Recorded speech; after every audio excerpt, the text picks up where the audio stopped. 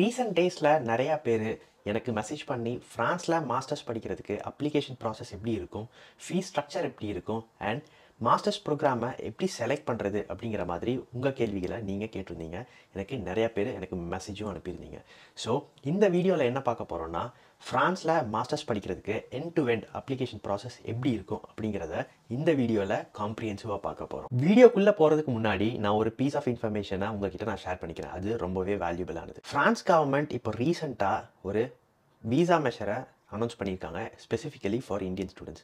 நீங்கள் ஃப்ரான்ஸில் மாஸ்டர்ஸ் படிச்சுட்டு உங்களுக்கு முன்னாடி post study job search visa எவ்வளோ கொடுத்துட்டு இருந்தாங்கன்னா 2 இயர்ஸாக கொடுத்துட்டு இருந்தாங்க. ஸோ 1+1 இயர் அப்படிங்கிற மாதிரி ரெனியூ பண்ணுற மாதிரி கொடுத்துட்டு இருந்தாங்க. பட் இப்போ ரீசெண்டாக லாஸ்ட் இயர் மோடி ஃப்ரான்ஸ்க்கு அவங்களோட ரிப்பப்ளிக் டேக்கு வந்திருந்தார். ஸோ அவர் வந்ததை செலிப்ரேட் பண்ணுறதுக்கும் இந்தியா அண்ட் ஃப்ரான்ஸ் ரிலேஷனை செலிப்ரேட் பண்ணுறதுக்கும் அவங்க என்ன ஃப்ரான்ஸ் கவர்மெண்ட் அனௌன்ஸ் பண்ணாங்க அப்படின்னா, அந்த டேயில் இனிமே ஃப்ரான்ஸுக்கு படிக்கிற இந்தியன்ஸ் மாஸ்டர்ஸ் கம்ப்ளீட் பண்ணிட்டாங்கன்னா அவங்களுக்கு 5 year post study job search visa கொடுக்குற மாதிரி அவங்க அனௌன்ஸ் பண்ணியிருக்காங்க. இந்த இன்ஃபர்மேஷனை நீங்கள் மைண்டில் வச்சுக்கோங்க.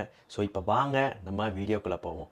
Let's get started. ஃபஸ்ட்டு என்ன மாஸ்டர்ஸ் ப்ரோக்ராம் இருக்குது அண்ட் உங்களோட பேக்ரவுண்டுக்கு அந்த மாஸ்டர்ஸ் ப்ரோக்ராம் செட் ஆகுமா அப்படிங்கிறத நீங்கள் ரிசர்ச் பண்ணணும்.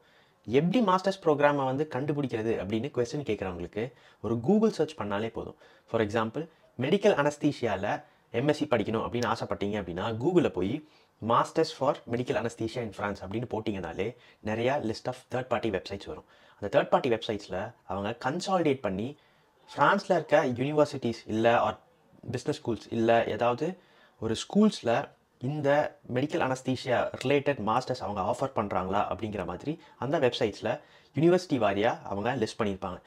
இந்த லிஸ்டிங் கூடயே அந்த மாஸ்டர்ஸ் ப்ரோக்ராம் 2 இயரா இல்லை ஒரு வருஷமா இல்லை 1.5 இயரா அப்படிங்கிறதையும் அவங்க டியூரேஷனையும் மென்ஷன் பண்ணியிருப்பாங்க.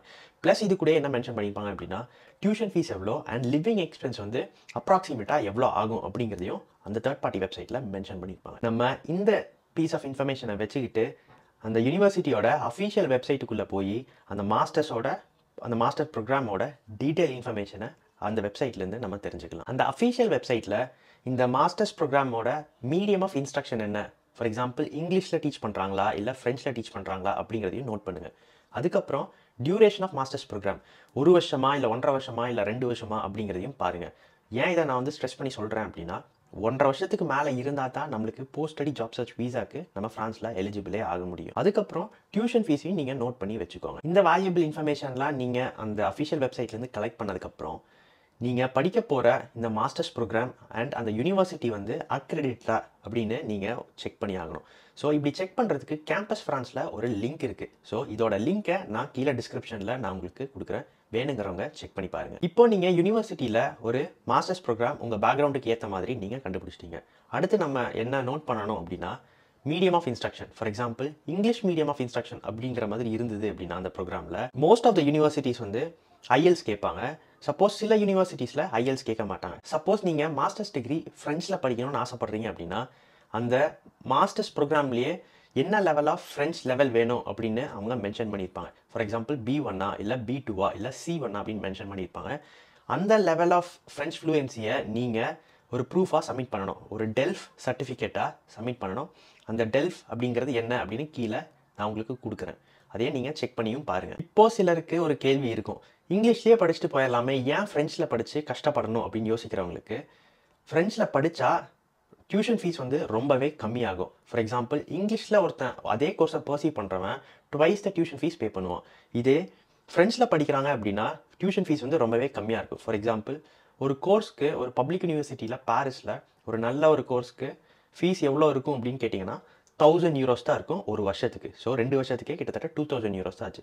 இதே ஒரு ப்ரைவேட் யூனிவர்சிட்டியில் இல்லை அந்த பப்ளிக் யூனிவர்சிட்டிலேயே இங்கிலீஷ் டீச்சிங் கோர்ஸ் இருக்குது அப்படின்னா இதோட காஸ்ட் எல்லாம் வச்சுருப்பாங்கன்னா 2 இல்லை 3 கூட வச்சுருப்பாங்க. இதே பிஸ்னஸ் ஸ்கூலில் பார்த்தீங்க அப்படின்னா ஸ்டார்டிங் 10,000 யூரோஸ்லேருந்து 35,000 40,000 யூரோஸ் கூட போகும். சப்போஸ் நீங்கள் இங்கிலீஷ் மீடியமில் படிக்கணும்னு ஆசைப்படுறீங்க அப்படின்னா. ஓகே, இப்போ எப்படி மாஸ்டர்ஸ் ப்ரோக்ராம் தேடி கண்டுபிடிக்கிறதுன்னு பார்த்தாச்சு, உங்கள் பேக்ரவுண்டுக்கு செட் ஆகுமான்னு அதையும் பார்த்தாச்சு, அதுக்கப்புறம் லாங்குவேஜ் ஆஃப் இன்ஸ்ட்ரக்ஷனையும் பார்த்தாச்சு. அடுத்து என்ன நம்ம பார்க்கணும் அப்படின்னா, அப்ளிகேஷன் ப்ராசஸ் எப்படி இருக்கும் அப்படிங்கிறத நம்ம இப்போ பார்க்கலாம். ஒரு மாஸ்டர் ப்ரோக்ராம் ஒரு பிஸ்னஸ் ஸ்கூலை பொறுத்தோ இல்லை யூனிவர்சிட்டியை பொறுத்தோ அவங்க டைம் லைன் அவங்க ஃபிக்ஸ் பண்ணியிருப்பாங்க. நீங்கள் எய்தர் ஃப்ரான்ஸ்க்கு ஜான்வரி இன்டேக்கில் வரீங்க, இல்லை நீங்கள் செப்டம்பர் இன்டேக்கில் வரீங்க அப்படின்னா அதை பொறுத்து டைம்லைன் இருக்கும். ஃபார் எக்ஸாம்பிள், நான் வந்து செப்டம்பர் இன்டேக்கில் வந்தேன். எனக்கு எப்படி இருந்துச்சுன்னா, ஜான்வரி ஆர் மிட் ஆஃப் ஃபெப்ரவரிலேயே வந்து அப்ளிகேஷனை அவங்க க்ளோஸ் பண்ணிட்டாங்க. ஸோ நீங்கள் என்ன இன்டேக்கில் நீங்கள் வர்றீங்க அப்படின்னு ஃபஸ்ட்டு டிசைட் பண்ணிட்டு, அதுக்கப்புறம் அந்த யூனிவர்சிட்டி ஆர் பிஸ்னஸ் ஸ்கூல் வெப்சைட்டில் போய் இந்த டைம்லைன் நீங்கள் பார்த்து அதுக்கு ஏற்ற மாதிரி நீங்கள் ப்ரிப்பேர் ஆகணும். அதுக்கப்புறம் அந்த யூனிவர்சிட்டி வெப்சைட்டில் ரிக்வயர்ட் டாக்குமெண்ட்ஸ் என்ன அவங்க கேட்குறாங்க அப்படின்னு பார்த்து அதைய ஒன்று விடாமல் கலெக்ட் பண்ணணும். For example, letter of recommendation கேட்பாங்க, மோட்டிவேஷன் லெட்டர் கேட்பாங்க, சிவி கேட்பாங்க, உங்களோட மார்க் லிஸ்ட்லேருந்து கன்சாலிடேட்டட் மார்க் லிஸ்ட் எல்லாமே அவங்க கேட்பாங்க. ஸோ இதை ஒன்று விடாமல் நீங்கள் கலெக்ட் பண்ணணும். இப்போது கலெக்ட் பண்ணி முடிச்சாச்சு. இந்த கலெக்ட் பண்ண டாக்குமெண்ட்ஸை சக்ஸஸ்ஃபுல்லாக நம்ம அந்த யூனிவர்சிட்டி வெப்சைட்டில் ஆர் இந்த பிஸ்னஸ் ஸ்கூல் வெப்சைட்டில் அப்லோட் பண்ணிட்டு நம்ம வெயிட் பண்ணணும். சில யூனிவர்சிட்டி ஆர் பிஸ்னஸ் ஸ்கூல் என்ன பண்ணியிருப்பாங்க அப்படின்னா, இந்த அப்ளிகேஷன் ப்ராசஸை நீங்கள் அப்லோட் பண்ண டாக்குமெண்ட்ஸை வச்சு உங்களை ஷார்ட் லிஸ்ட் பண்ணி உங்களுக்கு ஆஃபர் லெட்டர் ரிலீஸ் பண்ணுவாங்க. சில யூனிவர்சிட்டி ஆர் பிஸ்னஸ் ஸ்கூல்ஸ் என்ன பண்ணுவாங்கன்னா, அவங்களோட அப்ளிகேஷன் ப்ராசஸில் ஐஇஎல்டிஎஸ் இந்த இங்கிலீஷ் ப்ரொஃபிஷியன்சி எக்ஸாம் சர்டிஃபிகேஷனை அவங்க ஒரு க்ரைட்டீரியாவை வச்சிருக்க மாட்டாங்க. ஸோ இந்த மாதிரி இருக்க யூனிவர்சிட்டி ஆர் பிஸ்னஸ் ஸ்கூல் என்ன பண்ணுவாங்கன்னா, ஒரு ஃபார்மல் இன்டர்வியூ ஒன்று கண்டக்ட் பண்ணுவாங்க. பயப்படாதீங்க. இந்த ஃபார்மல் இன்டர்வியூ எதுக்கு அப்படின்னா, உங்களோட இங்கிலீஷ் ஃப்ளூயன்சியை செக் பண்ணுறதுக்கு மட்டும்தான். நீங்கள் என்ன பேக்ரவுண்ட்லேருந்து வரீங்க, என்ன மோட்டிவேஷனில் இருக்கீங்க, ஏன் ஃப்ரான்ஸ் வரீங்க, ஏன் இந்த பிஸ்னஸ் ஸ்கூலுக்கு வரீங்க, ஏன் இந்த ப்ரோக்ராம் எடுக்கிறீங்க அப்படிங்கிற மாதிரி ரொம்ப பேசிக்கான கொஸ்டின்ஸாக கேட்பாங்க. பயப்படாமல் நீங்கள் இங்கிலீஷில் தாராளமாக பேசிட்டீங்க அப்படின்னா உங்களுக்கும் ஆஃபர் லெட்டர் அவங்க கொடுப்பாங்க. அடுத்து ஃபைனான்ஷியல் பிளானிங்.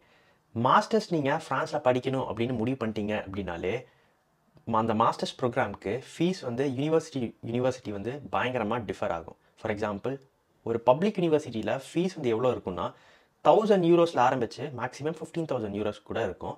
இதே ரெப்யூட்டட் பிஸ்னஸ் ஸ்கூலில் எடுத்துட்டிங்க அப்படின்னா, நான் முன்னாடி சொன்ன மாதிரி 10,000 யூரோஸ்லேருந்து 35,000 ஆர் அப்வர்ட்ஸ் 40,000 யூரோஸ் கூட இருக்கும் சில மாஸ்டர்ஸ் ப்ரோக்ராமுக்கு. ஸோ இந்த டியூஷன் ஃபீஸ் வந்து எதை டிபெண்ட் பண்ணி இருக்கும் அப்படின்னா, நீங்கள் சூஸ் பண்ணுற மாஸ்டர்ஸ் ப்ரோக்ராம் அண்ட் அந்த யூனிவர்சிட்டியை பொறுத்து தான் இருக்கும்.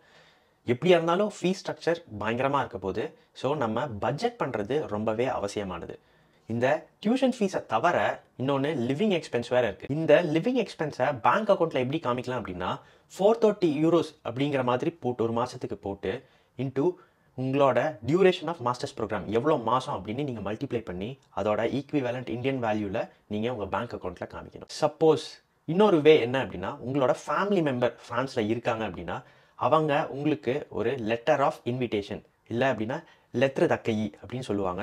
அது அவங்க கொடுக்குறாங்க அப்படின்னா நீங்கள் அந்த 430 யூரோக்கு பதிலாக 215 யூரோ இன்ட்டு அந்த டியூரேஷன் ஆஃப் உங்களோட மாஸ்டர்ஸ் ப்ரோக்ராம் நீங்கள் மல்டிப்ளை பண்ணி வர்ற அமௌண்ட்டை நீங்கள் உங்கள் பேங்க் அக்கௌண்ட்டில் காமிச்சா போதும், உங்களுக்கு வீசா கொடுப்பாங்க. இல்லை அந்த காசும் இல்லை அப்படின்னா உங்களோட ரிலேட்டிவ் கிட்ட காசு இருக்குது, இல்லை அவங்க உங்களை படிக்க வைக்கிறதுக்கு தயாராக இருக்காங்க அப்படின்னா அவங்களோட பேங்க் ஸ்டேட்மெண்ட்டை ஒரு 3 மாதம் கடைசி பேங்க் ஸ்டேட்மெண்ட் நீங்கள் உங்கள் வீசா ப்ராசஸ் போகும்போது நீங்கள் அதை காமிச்சாலும் போதும்.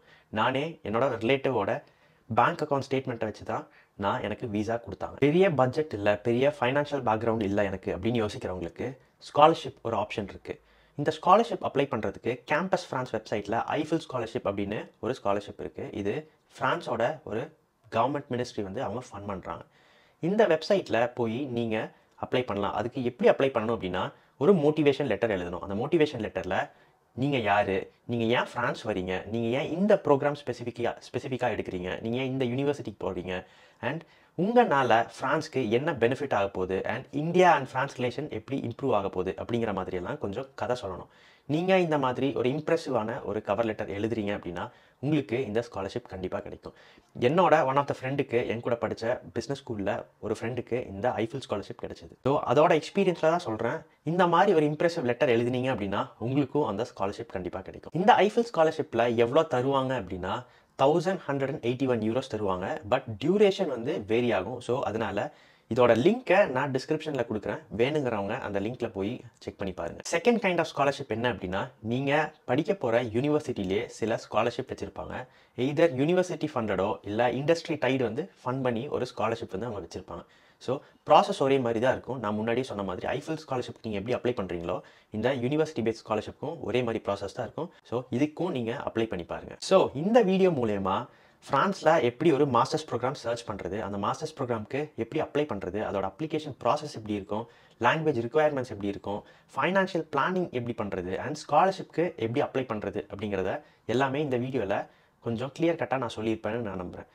சப்போஸ் உங்களுக்கு வேறு ஏதாவது கொஸ்டின் இருந்தால் நீங்கள் தாராளமாக கமெண்ட் செக்ஷன்லையோ இல்லை என்னோட இன்ஸ்டாகிராம் பேஜான பொள்ளாச்சி டு போர்ச்சுகல் பேஜில் நீங்கள் தாராளமாக மெசேஜ் பண்ணி உங்கள் கொஸ்டின்ஸை நீங்கள் கேட்கலாம்.